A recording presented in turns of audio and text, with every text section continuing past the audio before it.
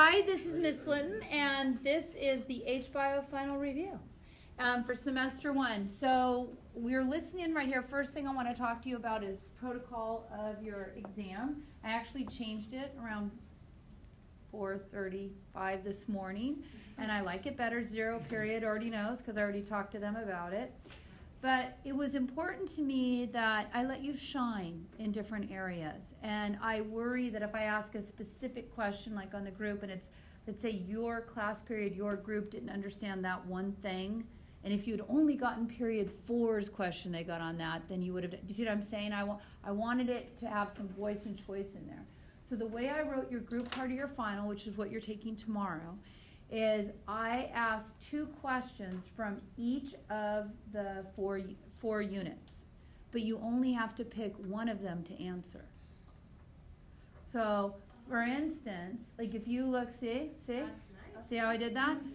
So, you know how I had like guiding questions, like if you pull up a calendar, right? If you look at your, for instance, I'm looking right now at your, no, I'm looking at physics.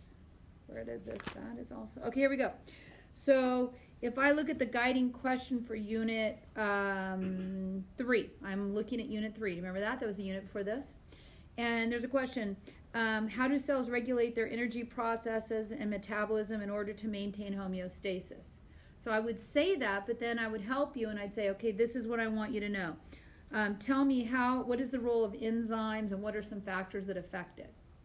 So that might be one question. And then I'd go in the same unit, unit 3, and I'd go to how is light energy trapped and converted into chemical energy during photosynthesis. Then I'd go down to one of the objectives below it, the essential understanding, and I would say, describe for me the light reaction. So you would get both of those questions for the unit 3 section, but you as a team get to decide which one of those you want to answer. You don't answer both. And I did that for unit 1 and unit 2 and unit 4. Okay, so those are your first 4. Yes? How many points is it worth? Okay, so it's double. You know, like a regular test, that would be worth 25, your written part. This time it's going to be worth 50. Okay?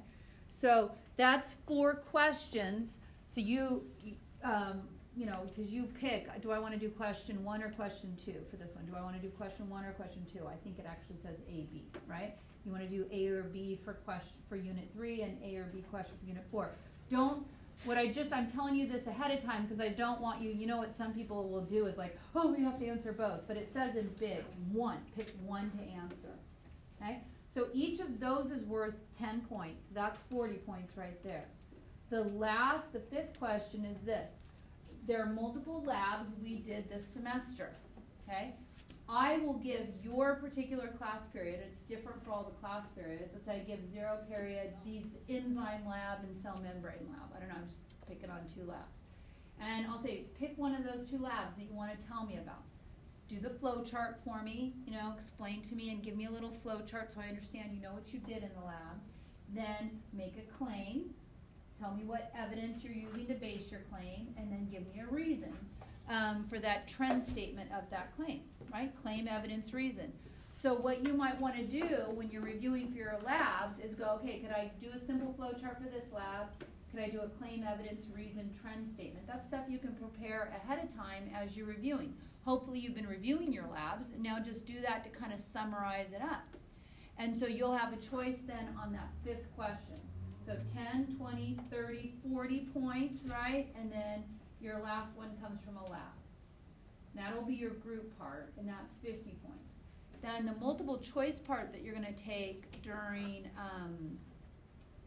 finals week, I will ask you 80 questions total. It's better if I ask you more. I haven't written it yet, so I got to get 80. I'm not to 80 questions yet. I'm partway there. Once I have 80 questions, then that way each one's going to be worth 2 points. Just like I do for your regular exams, you can earn above and beyond. That's basically the curve. So you could take 80 questions times 2 is how many points? 160. You could get 50 points from the group. What's 160 and 50? 210. So you can get 210 out of 200 on your final if you got every single thing right. Questions or concerns about that? Yes. So is there no additional objective? The only additional objective could be out of Unit 4. No, I didn't ask a single one. I already wrote it in photocopy. There's not a single additional objective question on there. Remember she promised? She promised. She promised. Remember she promised? No, she promised. No, and I promise you, and I didn't even bother doing that. I didn't even ask one additional objective. So not even on the test or the group? Like just no. I haven't finished the multiple choice part, but I'm going to. I know, I'm going to. Truth be told. Does that make you sad? Are you a little disappointed in me? It's gonna be my group. Okay, so to me, how would I approach this? For the group part, I would go through and be going, okay, every one of those, I asked 2 or 3 guiding questions per unit, right? You're not answering that bigger topic. You're doing the essential understanding. Look at each one of those and go, could I do this? Could I do this? What's this about? Could I do this? Remember, these are Google Docs.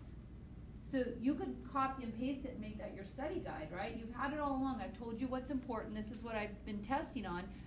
Just write yourself a couple notes, like this is about this or this is about that, or however you want to do it, okay? Then your multiple choice, I'm writing it right off of those as well. Those questions are going to come right out of there like they have the whole time. Okay? Now, that's the big thing I have to tell you. And then I'm here if you want me to, I can go over any particular topic that you would like. I can't review a whole semester, you know, in 30 minutes. But are there particular things that you would like me to go over today that you're a little nervous about? Start thinking about that, and I will go over those with you. Yes? The cycles from Yeah. Okay, so do you mean cycles as in the phosphorus cycle, the nitrogen? Okay, so let's go over that first. Okay, so what's the first cycle we discussed? Water. Okay, cycles. Hi, right.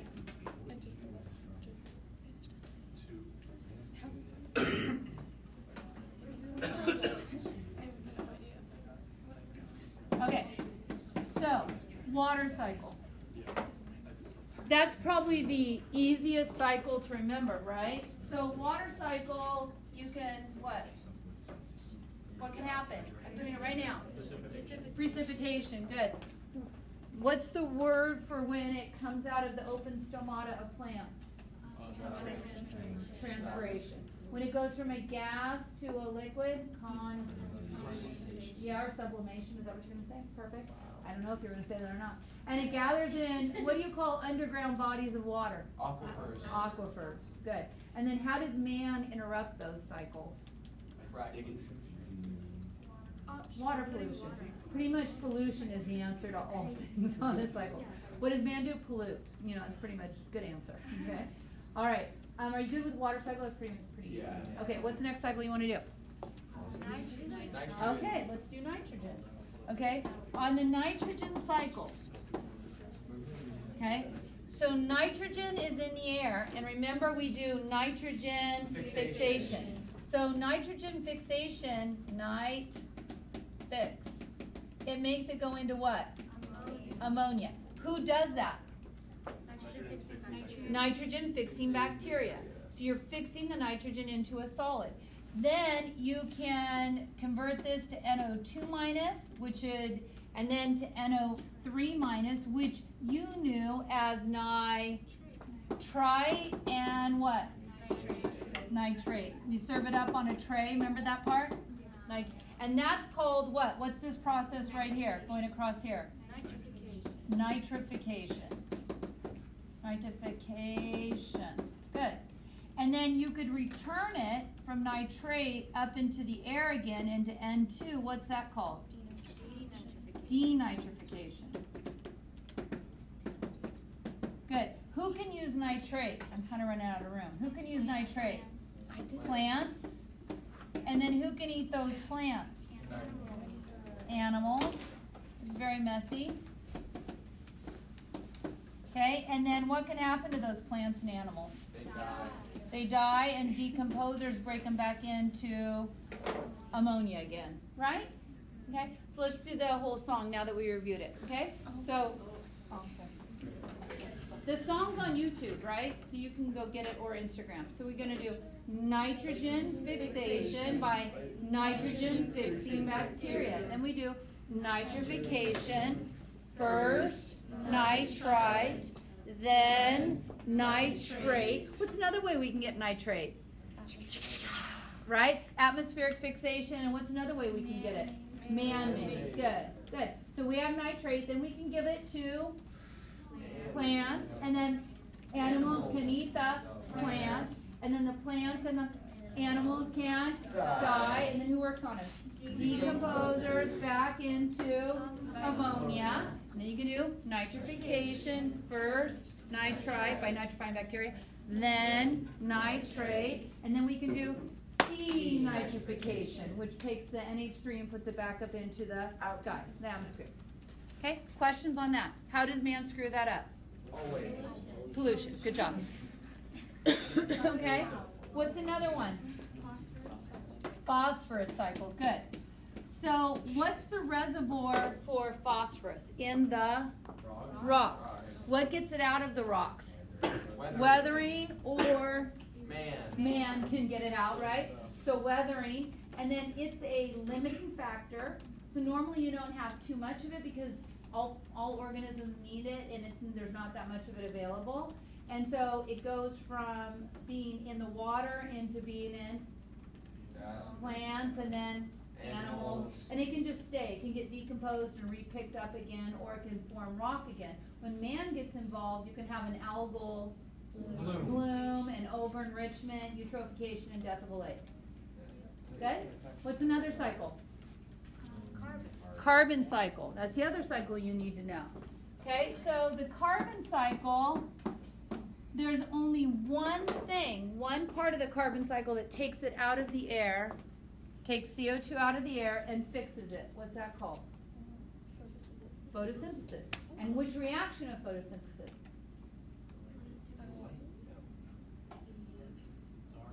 Dark reaction, or the Calvin cycle, or the light independent reaction. So that's the only thing that takes it out of the air. Everything else generates CO2. Cellular respiration. Anytime you burn carbon, whether you're an automobile or a person or a decomposer, you're going to release CO2 out into the atmosphere. Whether man does it artificially through combustion or we do it, we're increasing the amount of CO2 in the atmosphere. And so that can be out of balance by all the CO2 we're putting in the atmosphere, which can lead to global warming and climate change. Okay. Questions on that one? Okay, next topic you would like me to review. Name a topic. Photosynthesis. Okay, let's do photosynthesis. Ready? Here we go. Water. So there's the light reaction, right? And then there's the Dark reaction. right. Okay. So let's focus just on the light reaction first. Here we go. Water. What are we gonna do? Break it in half. What do we get? Oxygen and electrons. Sweep. Here comes the sun, traveling in waves. Particles of light are called photons. And it gets the electrons excited. Try and do it. You asked for it. PQ. And you make some ATP. Now we're in photosystem 1, right? We were in photosystem 2? Okay. Here comes the sun, traveling in waves. Particles of light are called photons. And it gets the electrons excited. Who catches it? NADP, forming reduced NADP.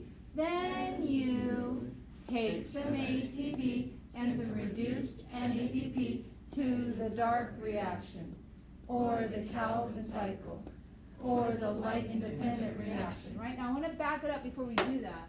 When we take the water, break it in half, oxygen and electrons, right? The 2 electrons came from hydrogen. Oxygen is gone, right? Water is H2O. The O is out there, okay? The hydrogen ions gave up the hydrogen atoms gave up their electrons. Those ions sweep, went inside the green thylakoid pancakes. Remember that? Hollow pancakes? So when they go, and then the PQ is a membrane along the edge of those green hollow pancakes that are bringing even more hydrogen ions. So that's why when those hydrogen ions go back out into the stroma, that's when you make some ATP. Got that part? Okay. Take some ATP and some reduced NADP to the reaction, or the Calvin cycle, or the light-independent reaction. Okay.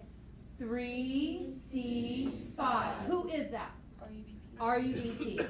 Okay, so yes. We don't really mean that. Okay, 3C5 plus 3C1 makes 3C6. Now pause right there. The 3C5 is RUBP, right? The 3C1 is carbon dioxide. Now we want carbon dioxide to hook up with RUBP because we're going to eventually mold that around to make sugar, right? But sometimes RUBP is naughty and is tempted by the fruit of the other. And what is she tempted by? Oxygen. If oxygen connects with RUBP, that process is called photorespiration. That is bad. So how do we protect RUBP? There's two strategies. Okay? One is a separation in space, and one is a separation in time. The space are C4 plants. They hide their dark reaction, Calvin cycle independent reaction. They hide that reaction, the light independent reaction, away and insulate it with other cells. And there's a compound called PEP who escorts the CO2 in so that RUBP never gets tempted by oxygen. So it's like having your room like at a hotel or something, right? And or I don't know. It's like a closet. It's like a closet. Okay, so there's your bedroom door. That's the insulator. Your bedroom is the insulating cells, and then your closet is where the dark reactions are taking place. And the CO2 gets, so it's, you keep the dark reaction in the closet, so it only gets the CO2, as PEP is the thing that brings it in there. Does that make sense to you? Okay, closet room, that works. Okay. Another strategy is to fix CO2 at night. That's a separation in time. Okay, CAM plants, okay, CAM plants. So at night they have their stomata open and PEP is fixing CO2, fixing it. So during the daytime, you know, they don't have to have a closet. They have CO2 right there in the bedroom on, they can just release the CO2 all day long so it's never tempted by oxygen. Got that? So ways to avoid photorespiration. I spent 2 minutes talking about it. I bet somebody has a question about it. That's what I'm guessing, okay? All right, so then let's start at the beginning with the Calvin cycle. 3C5 plus 3C1 makes 3C6. Break down to 6C3. Use some ATP, use some reduced NADP on your 6C3. Take one away, PJL, so we're taking away half of a glucose right there, or G3P. And you're left with 5C3, use some ATP to build 3C5 plus 3C1 makes 3C6, break down to 6C3. Use some ATP, use some reduced NADP on your 6C3. Take one away, now we have a glucose, and you're left with 5C3, use some ATP to build 3C5. Stop. Okay, howdy doody. What else do you want to do? Yes? Wait, so what's the? Oh, I started with wait. Okay, go ahead. What's the final, version of, cause on the test it asked, but it was one question said G3P, is it what's the final? Every turn, you make a half of a glucose, which is PGAL or G3P. When you're done with 2 turns, you could make a glucose because you have 2 halves of glucose. Okay, what else? What else do you want to review? Yes? Can you reverse layer respiration? Yes, I can. That would be a great thing to go over. Let's go over it now. What's the whole thing called? Cellular respiration. What's the first thing called? Glycolysis. Say it with authority. Glycolysis. Who does it? All cells. What do they do? Where do they do it? In the cytoplasm. What do you start out with?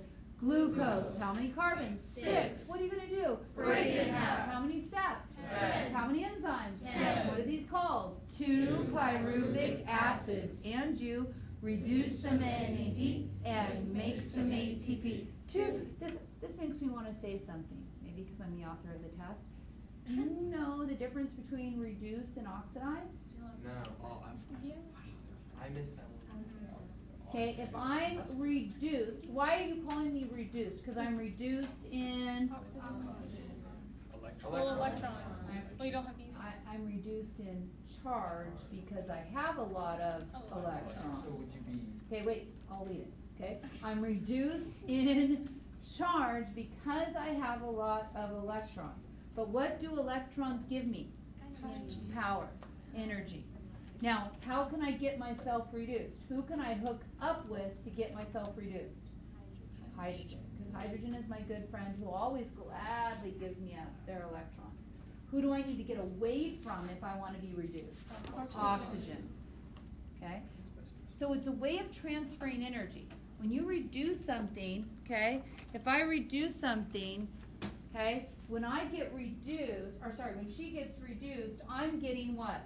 Oxidized. She's gaining electrons, she's gaining energy. How is she doing that? Let's say I'm hydrogen. Because I'm hydrogen, she's gaining these. Or if I was oxygen, I'm leaving her electrons alone and going away, and that has reduced her. Okay? Oxidized is the opposite. Oxidized is when you burn something. Okay? You oxidize glucose through the process of cellular respiration. You take apart glucose and you give the energy temporarily to NAD. Reduce some NAD and make some ATP too, right? So I take the energy out of the glucose and I give it to NAD. Now NAD has the energy. He'll take it to the top of the then he'll drop off the electrons. Now he doesn't have the energy. It's like you're passing the energy around. Glucose had the energy, now NAD has the energy. Now the electron transport chain has the energy, and when it it uses the energy to put hydrogen ions reductase, cytochrome oxidase to one side of a membrane. So now we've transferred that energy into a difference in a membrane. Now it's going to come back in, right? And when it comes back in through ATP synthase complex, we're going to take that energy and make money, ATP. Okay, when they say follow the money, it's follow the energy. So we oxidize the energy out of glucose, give it to NAD. NAD gives it to the electron transport chain. The electron transport chain gives it to a membrane and creates more hydrogen ions on one side. It comes back across and makes ATP. Do you understand the big picture? Sure? If this is the first time you've thought about it since I taught it to you, I can see how that would be overwhelming. Okay? All right, so reduced, oxidized. Could you go watch a video about being reduced and oxidized? You could. Could you go back and look at the lecture notes and the group shared notes about reduced, oxidized? Yes, you could. Right? I think it's probably in the 3rd unit, I think. Right? Okay, so let's go again. Glucose. What are we going to do? Break it down. How many steps? 10. How many enzymes? 10. What are these called? 2 pyruvic acids. And you reduce some NAD and make some ATP. 2. Oh, we have plenty of oxygen. What should we do? Aerobic respiration. What's the next step called? Transition prep. Here we go. And you reduce some NAD and 2 acetyl-CoA, put 1 away. What's the next step called? Krebs cycle. How many times are we going to do it? Twice. Why? Just 2 acetyl-CoA. Yeah. Have we made a little bit of ATP so far? Yeah, we made 2 in glycolysis, right? We didn't make any in transition. We'll make a couple when we're done with these, but we're really going to make most of the ATP during our PGC. Here we go. 2 plus 4 is 6. Do the bit, get 5. Do the bit, get 4. Make an ATP, reduce an FAD, reduce an NAD, and 2 plus 4 is 6. Do the bit. Pause. What does it mean to do the bit? You take away CO2 and reduce an NAD. It's like you're doing transition, right? Okay, do that second part again. 2 plus 4 is 6. Do the bit, get 5. Do the bit, get 4. Make an ATP, reduce an FAD, reduce an NAD, and stop. Gather all your reduced NADs and FADs and take them to the top of the ETC. Why do I go Some are strong and they get to come in at the top, and FADs are weak and they come in a little bit lower. So they don't make as much ATP. Remember gamma check, amp check? Yes? How does it like actually make the ATP when it goes through the ETC? Okay, so when we the electrons get passed through the membrane. Remember how we went, I've got power because I've got the electrons? Remember? And we boil the that's how it does it. So it puts hydrogen ions on one side of the membrane. And remember how we talked about entropy? Remember entropy? Disorganization. We're always fighting disorganization, and we're making it really organized when we gather it on one side More organized and more on the energy. membrane, yeah. And so when it goes back through, it goes back powerfully because it's like you're holding back the water in a dam. Just like, if you had a dam and you had all the water on one side and it wants to go back through, you have all the hydrogen ions on one side, it wants to go back through. When it goes back through, it spins a little turnstile, just like going into Disneyland, ATP synthase complex, and you make that, snap that phosphate on and go from being ADP to ATP.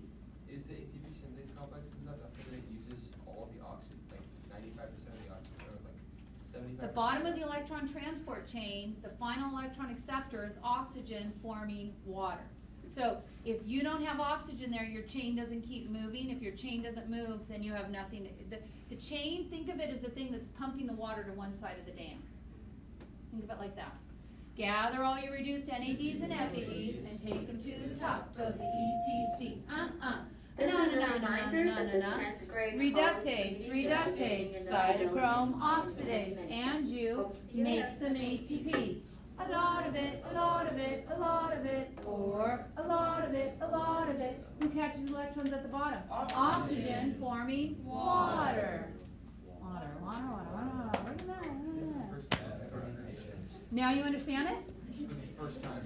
Well, there you go. It's better late than never, brother. Okay, what else? Here I am, Again, on my own. standing like a honors bio teacher. Do you know that song? Yeah. I changed it for you because I want to help you. You have a quiz to make up. Yes, I do. Okay, do you want to make it up at the beginning, or do you want to, what do you want, tell me what you want to do? Because I'm still reviewing. Can I want to go to the, You go to that, we can do it at the beginning of class. okay. No problem. Oh, thank Okay. you. Yes.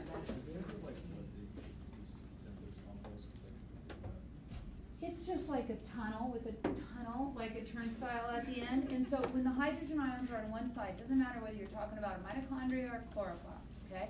When you have a membrane that acts as a barrier and there's a way out, the hydrogen wants to use that way out. It wants to go from a higher concentration to a lower concentration. Because there's a difference in charge, there's a difference in pH, and there's a difference in concentration. So it is motivated. Things tend to go from higher energy to lower, and it's going to accomplish it going through that.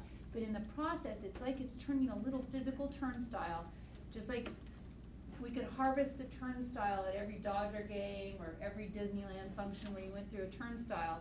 We could use that to build something, and that's how you, one by one, make all your ATP molecules that you burn.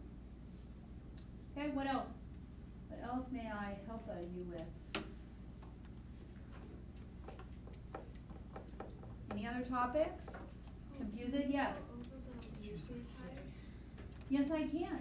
Okay, like adenine, thymine, guanine, cytosine. What part do you want me to go over? DNA and RNA. Differences between DNA and RNA? Sure. Okay, so as one of the 4 important organic molecules, that kind of thing? Okay, so here's DNA.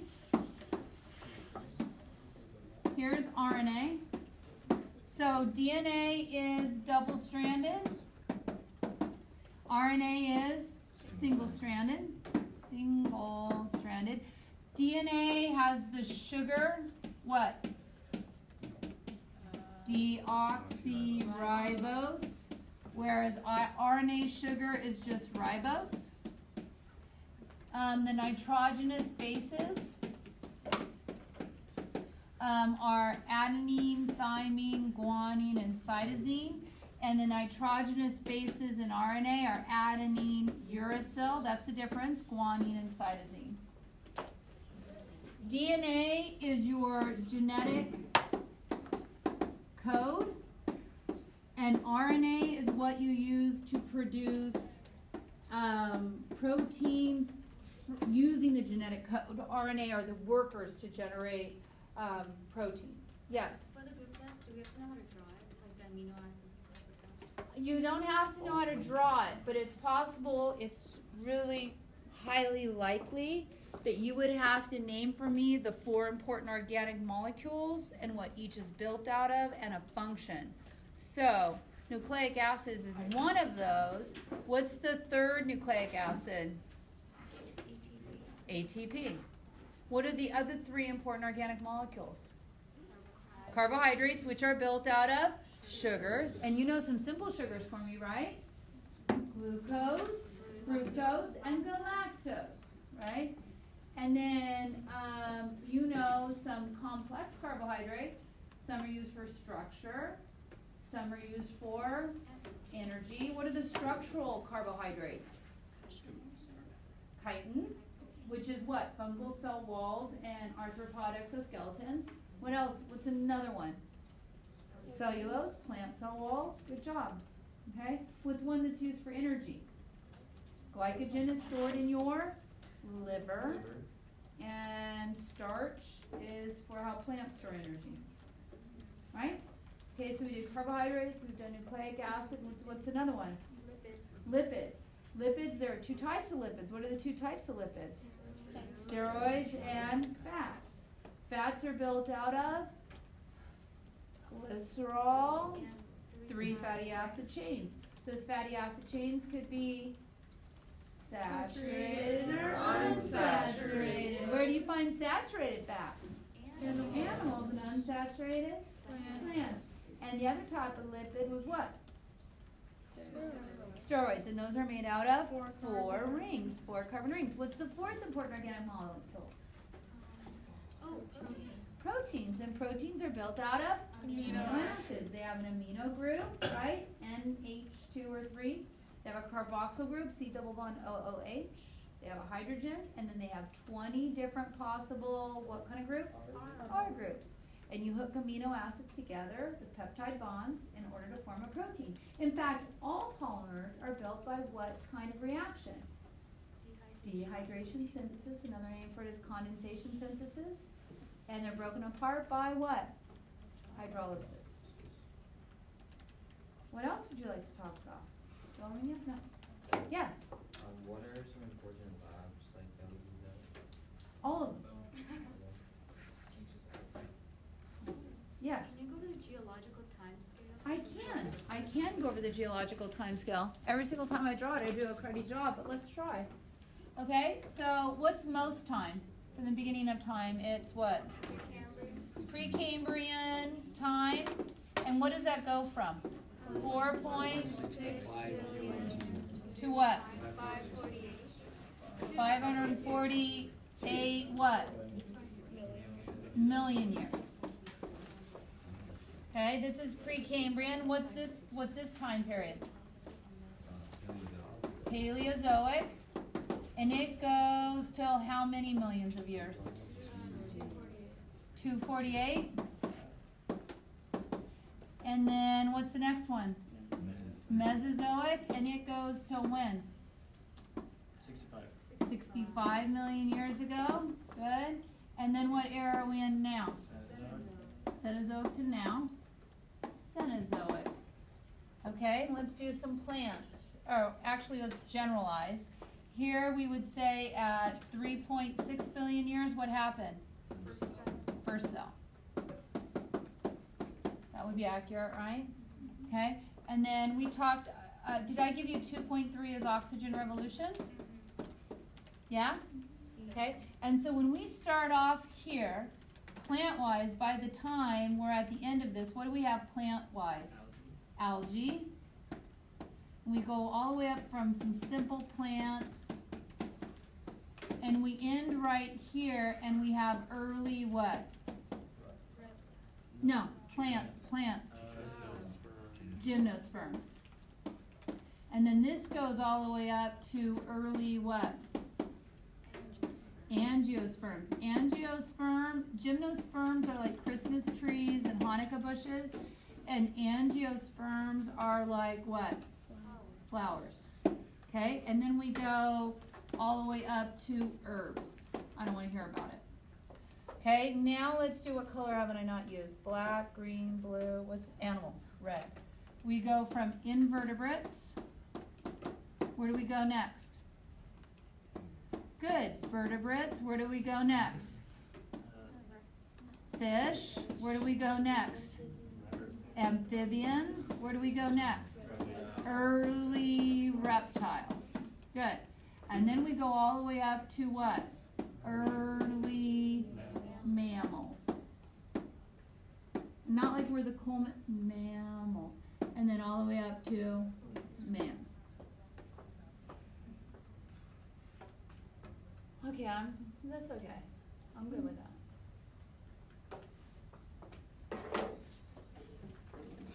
Okay, what else? Yes. Oh, you're gonna have those right in this area. Yeah. Yes. So for the ones that are on the border, are they like both? Yes. It's because it's like right there. You're like early reptiles, and this is when reptiles become dominant, right? So that's why I said, imagine like a dinosaur. Got little arms. A dinosaur running around a Christmas tree. That's your Mesozoic era. And here, this is where you have this big explosion of life right here. A lot of life happens here. Okay? What else? Time to go? Anything else you want me to go over? One more minute? Okay, are you glad you came? Yes. Okay. Make good choices. Make sure you sleep. Know that I love you. I want you to do well. Oh, yes, right. Make good choices.